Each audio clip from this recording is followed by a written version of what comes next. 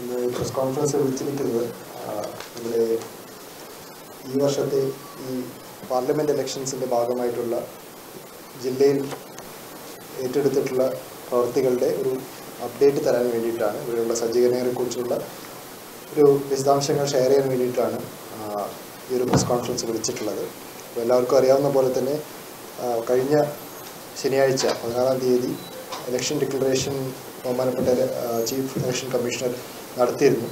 അതിൻ്റെ ഭാഗമായിട്ടുള്ള ഷെഡ്യൂളുകളെല്ലാം എല്ലാവർക്കും അവൈലബിൾ ആയിട്ടുള്ളതാണ്. അപ്പോൾ അതിൻ്റെ പ്രകാരം നമുക്ക് ജില്ലയിൽ രണ്ടാമത്തെ ഫേസാണ്, കേരളത്തിലുള്ള എല്ലാ പാർലമെൻറ്റ് മണ്ഡലങ്ങളിലും രണ്ടാമത്തെ ഫേസിലാണ് ഈ പ്രാവശ്യം ഇലക്ഷൻ നടക്കുന്നത്. 28-ാം തീയതിയാണ് ഗസറ്റിൽ അതിൻ്റെ വിജ്ഞാപനം വരിക. ഇന്ന് മുതലാണ് നമുക്ക് നോമിനേഷൻ സ്വീകരിക്കാൻ സാധിക്കുന്നത്. 4-ാം തീയതി വരെയാണ് നമ്മൾ നോമിനേഷൻ സ്വീകരിക്കുന്നത്. 5-ാം തീയതി അതിൻ്റെ സൂക്ഷ്മ പരിശോധനയും 8-ാം തീയതി വരെ നോമിനേഷൻ പിൻവലിക്കാനുള്ള അവസാനത്തെ തീയതിയുമാണ് ഉള്ളത്.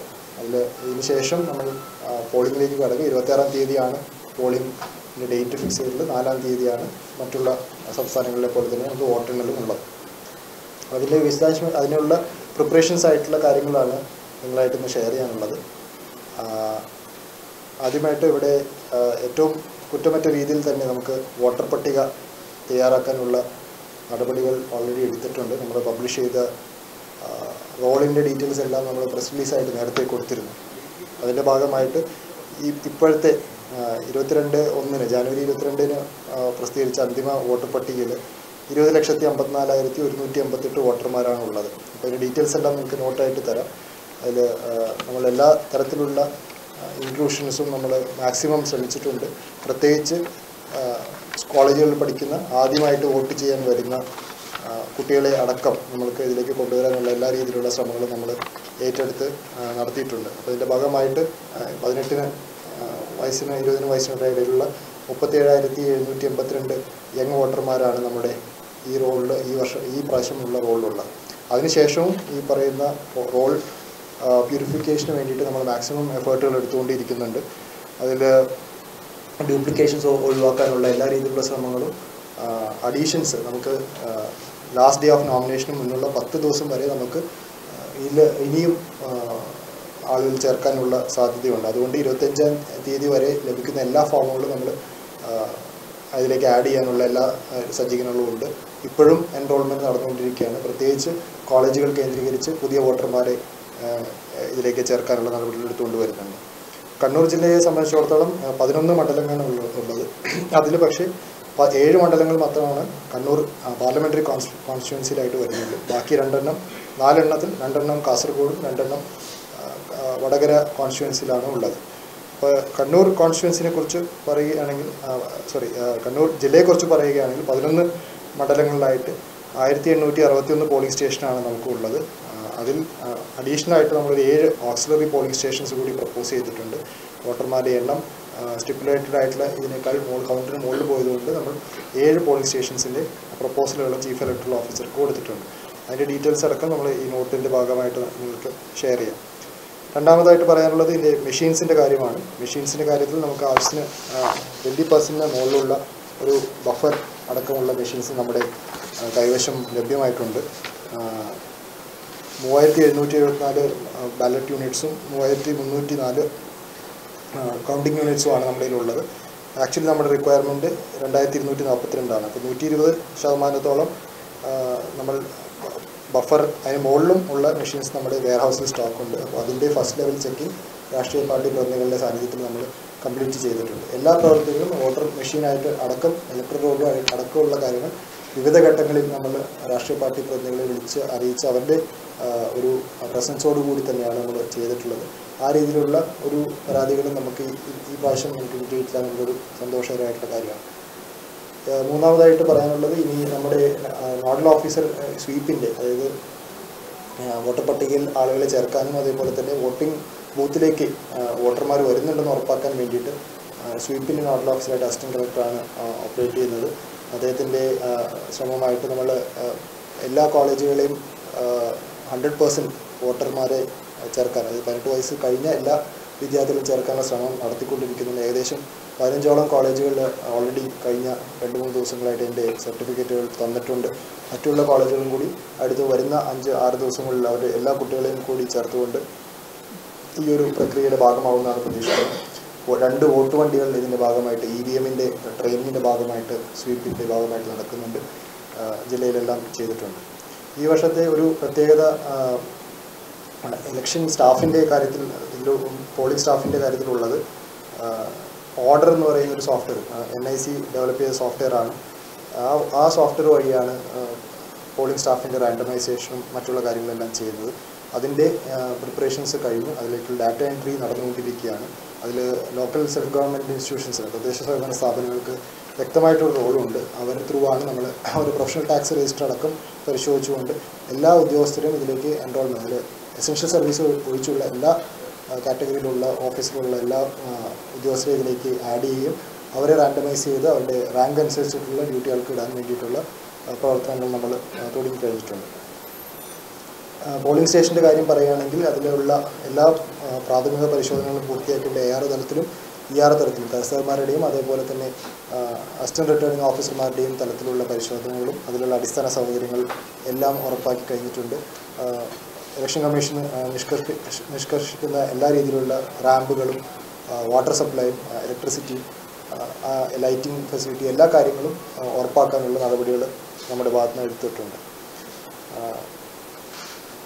ജില്ലാ തലത്തിൽ ഇതിൻ്റെ കാര്യങ്ങൾ പറയാനായിട്ട് രാഷ്ട്രീയ പാർട്ടികളായിട്ടുള്ള യോഗങ്ങൾ മൾട്ടിപ്പിൾ ടൈംസ് നമ്മൾ വിളിച്ചിട്ടുണ്ട്. പ്രാദേശിക തലത്തിലും ഇതേപോലെ തന്നെ EROമാരുടെ തലത്തിൽ ഓരോ മണ്ഡലാടിസ്ഥാനത്തിലുള്ള മീറ്റിങ്ങുകൾ നമ്മൾ നടത്തിയിട്ടുണ്ട്. ഈ കാര്യങ്ങളിലെല്ലാം അവരുടെ കൂടി ശ്രദ്ധയോടുകൂടി ബൂത്തിൻ്റെ കാര്യങ്ങളെല്ലാം booth level ഓഫീസർമാരും booth level ഏജൻറ്റുമാരും political പാർട്ടികളുടെ പ്രതിനിധികളായിട്ടുള്ള ബൂത്ത് ലെവൽ ഏജൻറ്റുമാരും കൂടി ചേർന്നിട്ടാണ് ഈ കാര്യങ്ങൾ നടത്തിയിട്ടുള്ളത്. ഇതിനു വേണ്ടിയിട്ട് നമ്മൾ 166 സെക്ടറുകളായിട്ട് സെക്ടർ ഓഫീസർമാരെ ട്രെയിനിങ് നടത്തി അവർ പോസ്റ്റ് ചെയ്തിട്ടുണ്ട്. ആ കാര്യങ്ങളെല്ലാം ബൂത്തിൻ്റെ സജ്ജീകരണങ്ങളെല്ലാം അവരാണ് നോക്കിക്കൊണ്ടിരിക്കുന്നത്. ഈ വർഷം നമ്മൾ കഴിഞ്ഞ വർഷങ്ങളിലെ പോലെ തന്നെ സ്ട്രോങ് റൂമിന് വേണ്ടി കൗണ്ടിങ് റൂമിന് വേണ്ടി ഒരു Chinmaya institute of technology, ചാലയിലുള്ള Chinmaya institute of technology തന്നെയായിരിക്കും ഉപയോഗിക്കുന്നത്. അവിടെയായിരിക്കും ഇലക്ഷൻ കഴിഞ്ഞ ശേഷം മെഷീൻസ് വരുന്നതും അവിടെ സ്റ്റോറിങ് നടത്തുന്നതും കൗണ്ടിങ് വരെ അവിടെ CAPF-ൻ്റെയും പോലീസിൻ്റെയും പ്രൊട്ടക്ഷനോടുകൂടി മെഷീൻസ് സ്റ്റോർ ചെയ്ത് കൗണ്ടിങ് വരെ സൂക്ഷിക്കുന്നത്. 16-ാം തീയതി മുതൽ നമ്മൾ ഇലക്ഷൻ ഡിക്ലറേഷൻ മുതൽ നമ്മുടെ മോഡൽ കോഡ് ഓഫ് കണ്ടക്ട് തിരഞ്ഞെടുപ്പിൻ്റെ മാതൃകാ പെരുമാറ്റച്ചട്ടം നിലവിൽ വന്നിട്ടുണ്ട്. അതിൻ്റെ മോണിറ്ററിങ്ങിനായിട്ട് 2-3 രീതിയിലാണ് അതിന് മോണിറ്ററിങ് നടത്തുന്നത്. ഒന്ന്, ഈ നമ്മുടെ പൊതുസ്ഥലങ്ങളിലുള്ള ക്യാമ്പയിനിങ്ങിൻ്റെ കാര്യങ്ങൾ നോക്കാൻ വേണ്ടിയിട്ട് ഒരു മോഡൽ കോഡ് ഓഫ് കണ്ടക്റ്റിൻ്റെ സ്ക്വാഡുകൾ, അത് ADM ആണ് അതിൻ്റെ നോഡൽ ഓഫീസർ. ADM-ൻ്റെ നേതൃത്വത്തിലുള്ള നോഡൽ ഓഫീസ് സ്ക്വാഡുകൾ ഓപ്പറേറ്റ് ചെയ്യുന്നുണ്ട്. അതേപോലെ തന്നെ ചെലവുകളുടെ കാര്യം നോക്കാനായിട്ട് എക്സ്പെൻഡിച്ചർ മോണിറ്ററിങ്ങിന് വേണ്ടിയിട്ട് 66 സ്ക്വാഡുകൾ, അതായത് ഓരോ മണ്ഡലത്തിലും 2 സ്ക്വാഡ് വെച്ചിട്ട് FST-കളും 4 സ്ക്വാഡുകൾ വെച്ചിട്ട് SST-കളും ഉണ്ടെന്നുള്ളതാണ്. അപ്പോൾ 66 സ്ക്വാഡുകൾ ടോട്ടലി ഈ കാര്യത്തിൽ ഓപ്പറേറ്റ് ചെയ്യുന്നുണ്ട് എക്സ്പെൻഡിച്ചർ മോണിറ്ററിങ്ങിന് വേണ്ടിയിട്ട്. ഇതിൻ്റെ കൂടെ തന്നെ നമ്മൾ ആയുധങ്ങളുടെയും അതേപോലെ തന്നെ മറ്റുള്ള ഈ ആംസിൻ്റെ കാര്യങ്ങൾ ഡെപ്പോസിഷന് വേണ്ടിയിട്ടുള്ള ഓർഡർ നമ്മൾ ഇറക്കിയിട്ടുണ്ട്. റിട്ടേണിംഗ് ഓഫീസിൻ്റെ ഭാഗമായിട്ടുള്ള 100 മീറ്റർ പരിധി 144 CRPC പ്രകാരമുള്ള നടപടികൾ എടുത്തിട്ടുണ്ട്. ആൾക്കൂട്ടം തടയാൻ വേണ്ടി ഇല്ലാതിരിക്കാൻ വേണ്ടിയിട്ടുള്ള നടപടി എടുക്കാൻ വേണ്ടിയിട്ട്. ഇൻ്റർ ഡിസ്ട്രിക്ട് മീറ്റിങ്ങുകൾ നമ്മൾ നടത്തിയിട്ടുണ്ട്. കൊടക് കളക്ടറായിട്ടും അതേപോലെ തന്നെ മാഹി അഡ്മിനിസ്ട്രേറ്ററായിട്ട് ചെക്ക് പോസ്റ്റുകളുടെ ആക്റ്റീവ് ആക്കാൻ വേണ്ടിയിട്ടും അതേപോലെ തന്നെ ചെക്ക് പോസ്റ്റുകളിൽ കൂടി വരുന്ന ഏതെങ്കിലും ഇല്ലിസിറ്റ് ആയിട്ടുള്ള മെറ്റീരിയൽസ്, അത് മദ്യവും മറ്റുള്ള മെറ്റീരിയൽസ് അടക്കം മോണിറ്റർ ചെയ്യാൻ വേണ്ടിയിട്ട് അവരുടെ കൂടി കോർഡിനേഷനോട് കൂടിയുള്ള പ്രവർത്തികൾ ചെയ്യാൻ വേണ്ടിയിട്ട് ജോയിൻറ്റ് മീറ്റിംഗ് കളക്ടറും SP-യും CP-യും എല്ലാം പങ്കെടുത്തുള്ള ജോയിൻറ്റ് മീറ്റിംഗ് നമ്മൾ നടത്തിയിട്ടുണ്ട്. അതിൻ്റെ ഇൻഫർമേഷൻ നമ്മൾ ഷെയർ ചെയ്തുകൊണ്ടിരിക്കുന്നുണ്ട്. ഇവിടെ റിട്ടേണിംഗ് ഓഫീസർ എന്നുള്ള രീതിയിൽ കളക്ടറാണ് കണ്ണൂർ HPCയുടെ റിട്ടേണിംഗ് ഓഫീസർ. അസിസ്റ്റൻറ്റ് അതിനൊരു സ്പെസിഫൈഡ് ARO എന്നുള്ള രീതിയിൽ ജോയിൻറ്റ് ഡയറക്ടർ LSGD ആണ് ഉള്ളത്. അപ്പോൾ നോമിനേഷൻ കൊടുക്കാൻ വരുന്നവർക്ക് 2 ഓഫീസുകളിലെയും സമീപിക്കാൻ പറ്റും. അപ്പോൾ അവിടെ 360 ഡിഗ്രി ക്യാമറ നിരീക്ഷണത്തിലായിരിക്കും ഈ കാര്യങ്ങൾ നടക്കുന്നത്. കൃത്യമായിട്ടുള്ള ഗൈഡ് ലൈൻസ് പ്രകാരമുള്ള സമയത്തിൽ മാത്രമാണ് ഈ കാര്യങ്ങൾ നാമനിർദ്ദേശ പത്രിക സമർപ്പിക്കാനുള്ള കാര്യങ്ങൾ തുടങ്ങുന്നതും അവസാനിക്കുന്നതും. തെരഞ്ഞെടുപ്പ് ചെലവ് കണക്കുകൾ പരിശോധിക്കുന്നതിനായിട്ട് നേരത്തെ പറഞ്ഞ പോലെ തന്നെ 33 ഫ്ലൈയിങ് സ്ക്വാഡും 33 സ്റ്റാറ്റിക് സർവൈലൻസ് ടീമുകളും ഉണ്ട്. 11 വീഡിയോ സർവൈലൻസ് ടീമുകളും ഇതിനു വേണ്ടിയിട്ട് രൂപീകരിച്ചിട്ടുണ്ട്. ഈ കാര്യങ്ങൾ ഇവിടെ വീഡിയോഗ്രാഫിയിൽ വരുന്ന ഈ സ്ക്വാഡുകൾ പോകുമ്പോൾ അതിൽ വീഡിയോഗ്രാഫർമാരുണ്ട്.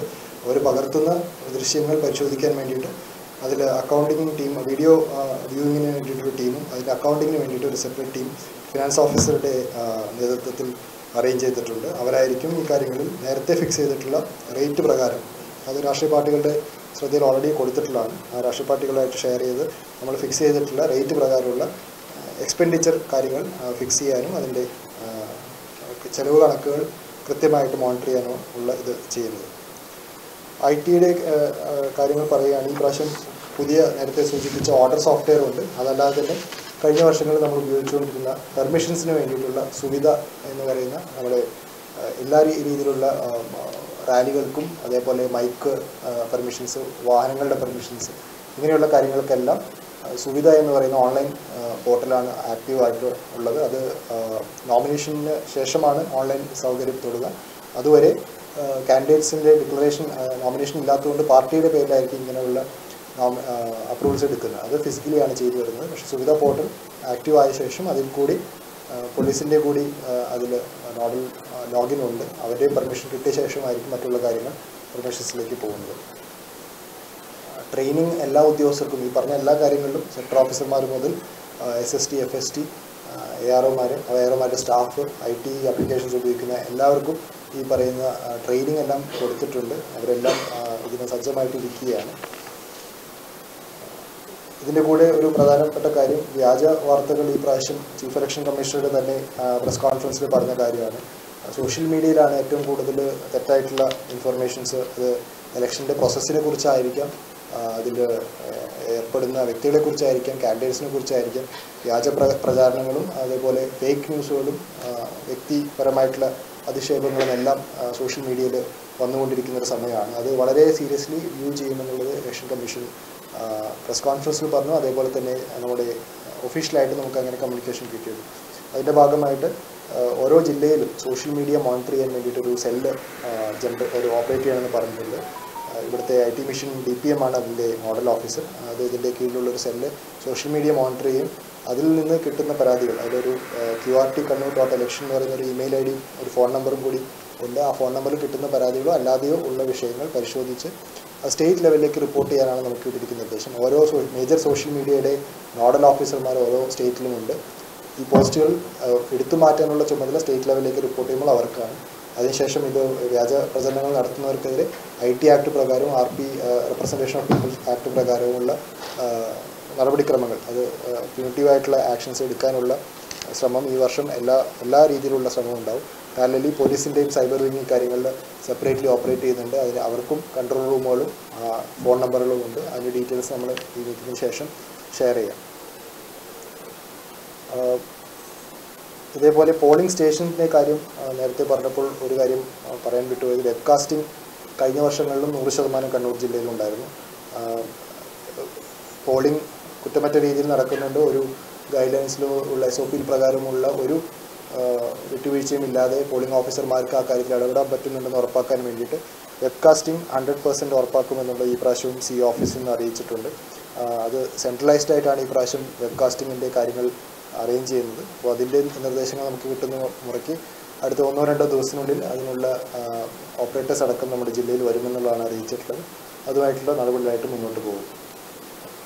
ഈ വർഷം കേരളത്തിൽ എമ്പാടും നമ്മൾക്ക് കിട്ടിയിരിക്കുന്ന നമ്മൾ എടുക്കുന്ന ഒരു ഇനീഷ്യേറ്റീവാണ് ശുചിത്വ മിഷൻ്റെ സഹായത്തോടു കൂടി ഹരിത പ്രോട്ടോക്കോൾ ഉറപ്പാക്കണമെന്ന് പറഞ്ഞിട്ടുണ്ട്. ഇലക്ഷനായിട്ട് സംബന്ധിച്ചുള്ള എല്ലാ കാര്യങ്ങളിലും, അത് ട്രെയിനിങ് മുതൽ പോളിംഗ് സ്റ്റേഷൻസിൻ്റെ കാര്യത്തിലും ക്യാമ്പയിനിങ്ങിൻ്റെ മെറ്റീരിയൽ ഉപയോഗിക്കുന്ന കാര്യത്തിലും ബാൻഡ് ആയിട്ടുള്ള എല്ലാ മെറ്റീരിയലും ഒഴിവാക്കിക്കൊണ്ട് ഹരിത ചട്ടം പാലിച്ചുകൊണ്ടുള്ള മെറ്റീരിയൽസ് ആയിരിക്കണം ഉപയോഗിക്കുന്നത് എന്നുള്ളത് ഉറപ്പാക്കിയിടണം. അപ്പോൾ അതിന് വേണ്ടിയിട്ടുള്ള സെപ്പറേറ്റ് നമ്മളൊരു മീറ്റിങ്ങും ട്രെയിനിങ്ങും എല്ലാം അറേഞ്ച് ചെയ്തിരുന്നു.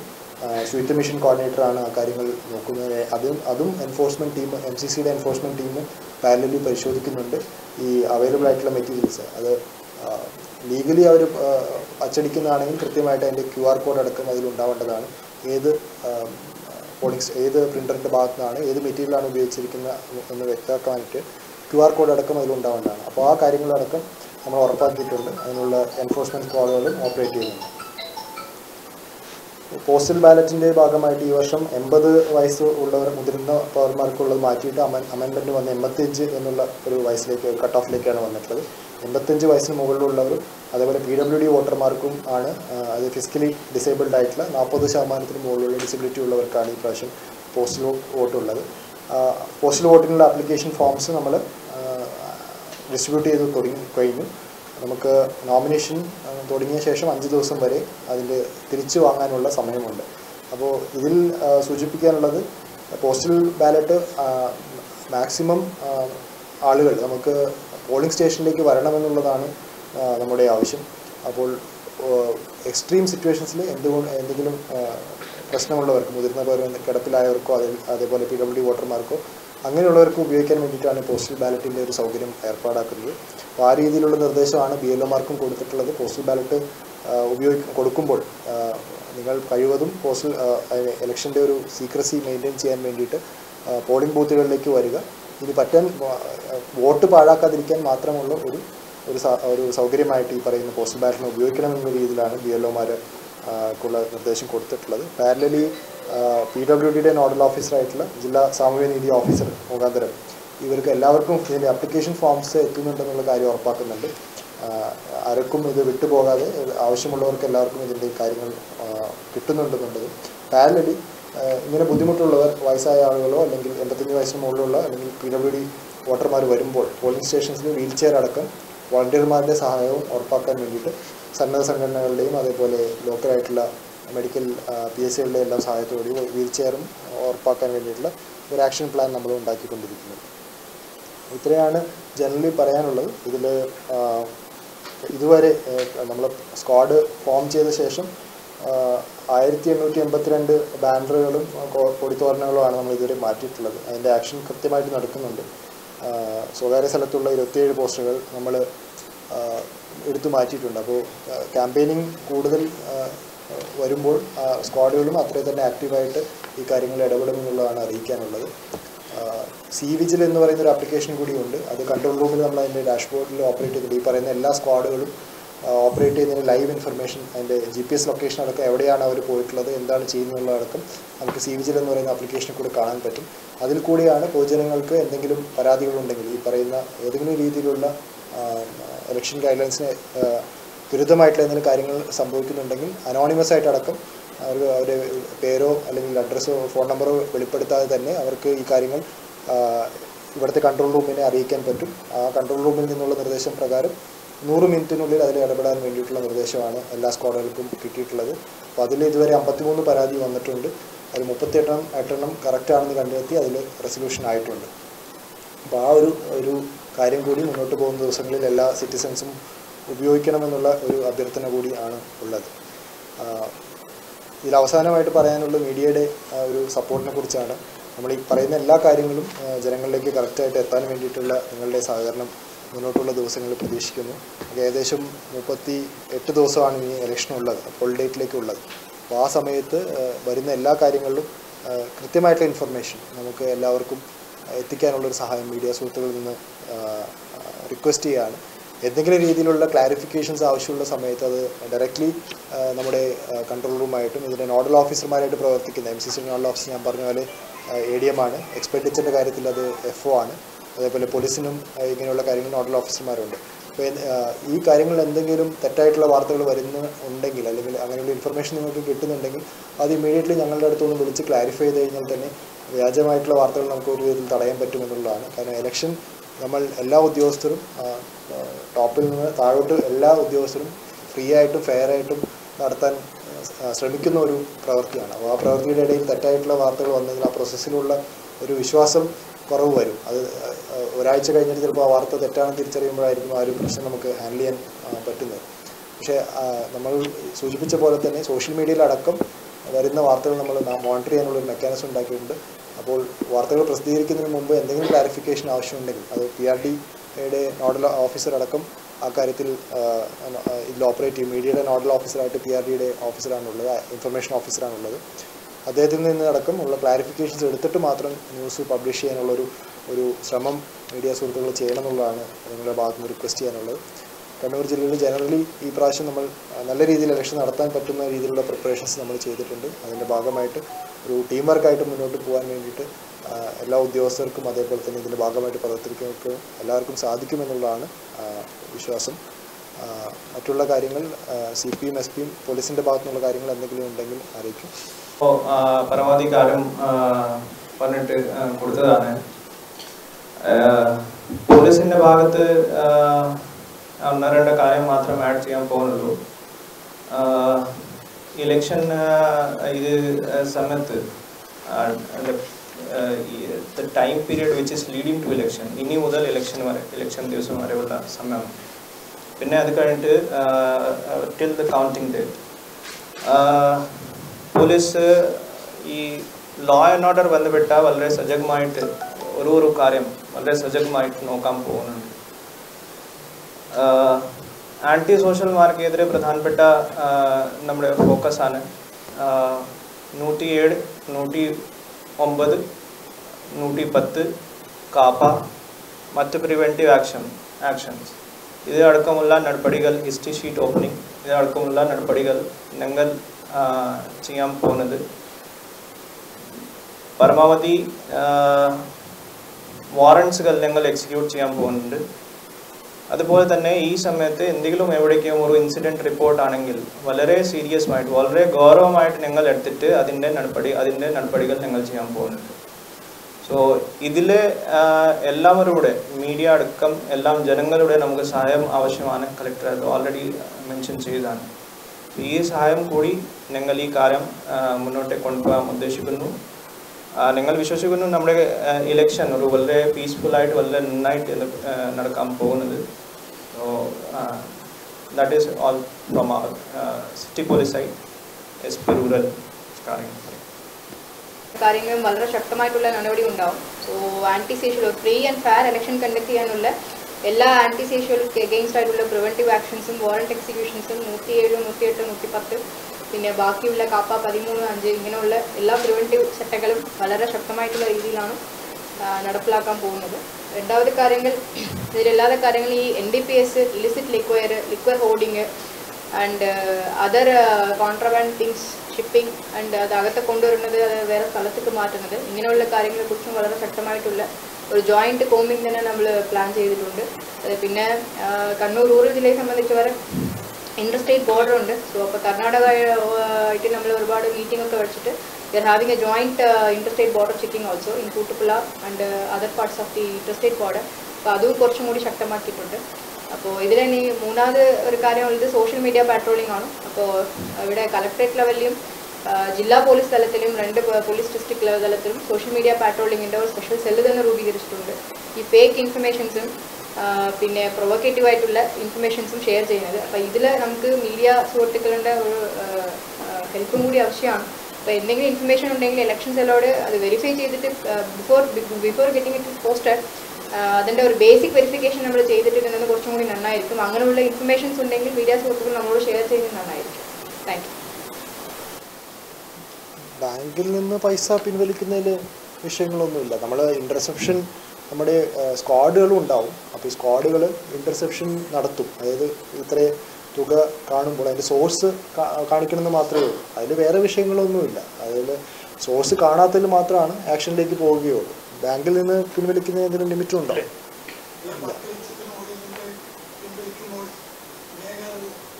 അത് നമ്മളത് മോണിറ്റർ ചെയ്യുന്നുണ്ട്. അതിൻ്റെ ഇൻഫർമേഷൻ ബാങ്കുകളിൽ നിന്ന് നമുക്ക് 10 ലക്ഷത്തിന് മുകളിൽ വിഡ്രോവൽ വരികയാണെങ്കിൽ അത് ഇവിടേക്ക് അറിയിക്കണമെന്ന് അറിയിച്ചിട്ടുണ്ട്. അത് മോണിറ്ററിങ്ങിന് വേണ്ടി മാത്രമാണ്. അതിൻ്റെ പർപ്പസ് ലീഗലായിട്ടുള്ള പർപ്പസിനാണ്. നമുക്ക് തെറ്റൊന്നുമില്ല. നമുക്ക് അതിൻ്റെ എന്തെങ്കിലും വിഷയങ്ങളുണ്ടെങ്കിൽ അതിൽ ഇൻകം ടാക്സ് അടക്കം അതിനുള്ള പരിശോധന നടത്തുന്നുള്ളതാണ് ചെയ്യാനുള്ളത്. അപ്പോൾ അതിന് വേണ്ടിയിട്ട് ഇവിടെ നേരത്തെ സൂചിപ്പിച്ചപ്പോൾ അതിൽ വിട്ടുപോയ കാര്യമാണ് ESMS എന്ന് പറഞ്ഞിട്ടൊരു ആപ്ലിക്കേഷനുണ്ട്. അതിലാണ് ഈ സ്ക്വാഡുകൾ ഈ കാര്യം സീഷറും കൺഫിസ്റ്റിക്കേഷനും എല്ലാം റിപ്പോർട്ട് ചെയ്യുന്നത്. അപ്പോൾ ഏകദേശം 20 എൻഫോഴ്സ്മെൻറ്റ് ഏജൻസികൾ അതിൽ എൻലിസ്റ്റഡ് ആണ്. നമ്മൾ കേരളത്തിൽ അതിൽ 15 എൻഫോഴ്സ്മെൻറ്റ് ഏജൻസികൾ അതിൽ ലോഗിൻ കൊടുത്തിട്ടുണ്ട്. അവർക്ക് ഈ പറയുന്ന സീഷർ റിപ്പോർട്ട് ചെയ്ത ശേഷം അതിൻ്റെ ഇൻഫർമേഷൻ CO ലെവലിൽ, അത് സംസ്ഥാന തലത്തിലുള്ള ചീഫ് ഇലക്ടറൽ ഓഫീസറിലേക്ക് ദിവസവും അതിൻ്റെ റിപ്പോർട്ട് പോയിക്കൊണ്ടിരിക്കും. ഈ പറയുന്ന ഒരു ആക്ടിവിറ്റി നമ്മൾ ഡിറ്റക്ട് ചെയ്തിട്ടുണ്ട്. ഒരു 10 ലക്ഷത്തിന് താഴെയാണെങ്കിൽ അത് ഇവിടുത്തെ സ്ക്വാഡുകളാണ് അത് ഹാൻഡിൽ ചെയ്യുക. അതിൻ്റെ ഒരു കമ്മിറ്റി കൂടിയ ശേഷം അത് എന്തെങ്കിലും വിഷയം ഉണ്ടെങ്കിൽ മാത്രമാണ് വിട്ടുകൊടുക്കാതിരിക്കുന്ന പ്രശ്നം ഉദിക്കുന്നുള്ളൂ. ഇല്ലെങ്കിൽ അത് ഇമ്മീഡിയറ്റ്ലി അത് വിട്ടുകൊടുക്കും.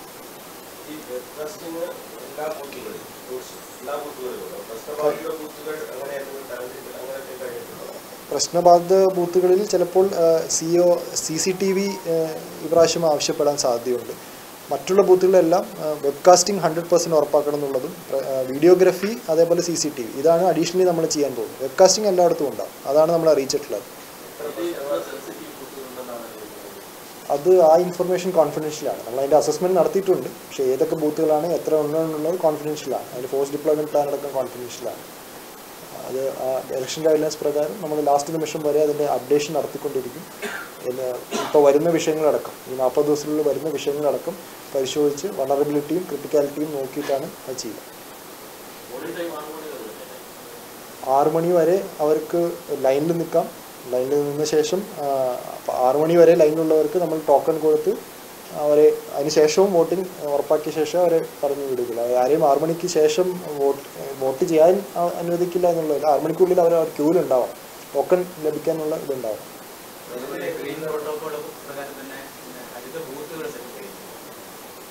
നമ്മൾ മാക്സിമം എല്ലാ ബൂത്തും ഹരിത ബൂത്താക്കാനാണ് ശ്രമിക്കുന്നത്. നമ്മളൊരു എക്സസൈസിന് മോഡൽ ബൂത്തുകളും എല്ലാ മണ്ഡലത്തിലും മിനിമം 2 എന്നാണ് പറഞ്ഞിരിക്കുന്നത്. അതിനേക്കാൾ കൂടുതൽ ചെയ്യാൻ ശ്രമിക്കുന്നുണ്ട്. അതിൻ്റെ നോഡൽ ഓഫീസർ വഴി നമ്മൾ മാക്സിമം അതിനൊരു എഫേർട്ട് എടുക്കുന്നുണ്ട്. മോഡൽ ബൂത്തുകളിൽ നിർബന്ധമായിട്ടും 100% ഈ പറയുന്ന കാര്യങ്ങൾ ഹരിതചട്ടം പാലിക്കും. അതിൽ പ്രാക്ടിക്കലായിട്ടുള്ള കുറച്ച് കാര്യങ്ങളൊക്കെ ഡിഫിക്കൽറ്റി ഉണ്ടാവും. അതൊഴിച്ച് വെച്ചാൽ നമ്മൾ ഈ റീസൈക്കിൾ ചെയ്യാൻ പറ്റുന്ന മെറ്റീരിയലുകൾ മാത്രം അല്ലെങ്കിൽ ബാൻഡ് മെറ്റീരിയൽസ് ഒഴിവാക്കിക്കൊണ്ടുള്ള എല്ലാ രീതിയിലുള്ള പ്രവർത്തനങ്ങൾ എടുക്കാനാണ് ഉദ്ദേശിക്കുന്നത്. മോഡൽ ബൂത്ത് ഇപ്പോൾ മിനിമം നമ്മൾ പറഞ്ഞിരിക്കുന്ന എല്ലാ മണ്ഡലത്തിലും 2 എണ്ണം വെച്ചിട്ടുള്ളതാണ്. പക്ഷേ അതിനേക്കാൾ കൂടുതൽ ചെയ്യാൻ നമ്മൾ ശ്രമിച്ചുകൊണ്ടിരിക്കുന്നുണ്ട്.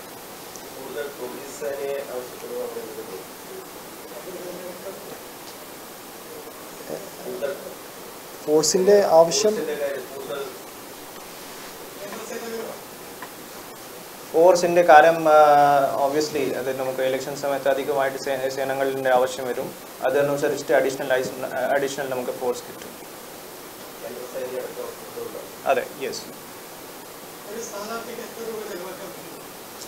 95 ലക്ഷം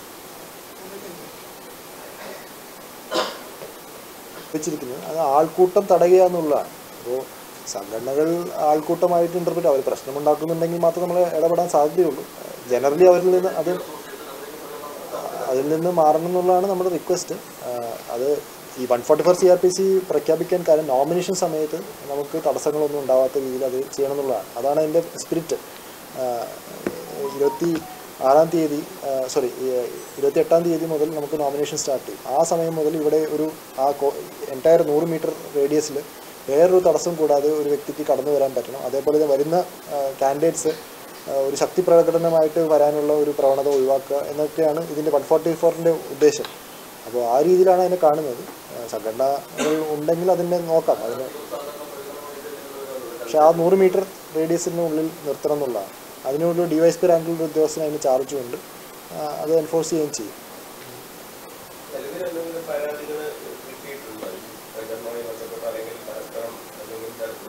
അത് ഞാൻ പറഞ്ഞല്ലോ, അതിൽ നമുക്ക് ഇതുവരെ കൺട്രോൾ റൂമിൽ നിന്ന് കിട്ടിയ ഇത്രയും പരാതികൾ നമ്മൾ ആക്ഷൻ എടുത്തിട്ടുണ്ട്. ഇത് സ്ഥാനാർത്ഥികൾ നമുക്ക് ഒഫീഷ്യലി സ്ഥാനാർത്ഥികളായിട്ടില്ല. നമുക്ക് നോമിനേഷൻ തുടങ്ങുന്ന മുറയ്ക്കാണ് നമുക്ക് ഇതുവരെ നടത്തുന്ന എല്ലാ പ്രചരണങ്ങളും അക്കൗണ്ടിങ് അടക്കം എക്സ്പെൻഡിച്ചർ അക്കൗണ്ടിങ് അടക്കം പാർട്ടികളുടെ പേരിലാണ് ബുക്ക് ചെയ്യുന്നത്. നമുക്ക് നോമിനേഷൻ കഴിഞ്ഞ് ഈ പറയുന്ന സ്ക്രൂട്ടിനി കഴിഞ്ഞ ശേഷം എത്ര പേര് സ്ഥാനാർത്ഥികളുണ്ട് എന്നുള്ള ലിസ്റ്റ് കിട്ടിയാലാണ് അവരുടെ പേരിലേക്ക് നമ്മൾ വരുള്ളൂ. അപ്പോൾ ഇപ്പോൾ ഉള്ള എന്തെങ്കിലും പരാതികൾ എന്നുള്ള രീതിയിൽ കിട്ടുന്ന വിഷയങ്ങളുണ്ട്. ഇപ്പോൾ ചെറിയ അവിടെ പോസ്റ്ററുണ്ട്, അങ്ങനെയുള്ള വിഷയങ്ങളൊക്കെ അങ്ങനെയുള്ള പരാതികൾ കിട്ടുന്നുള്ളൂ. സ്ഥാനാർത്ഥികൾക്കെതിരെയോ അങ്ങനെയുള്ള പരാതികളൊന്നും ആവേണ്ട സമയമായിട്ടില്ല.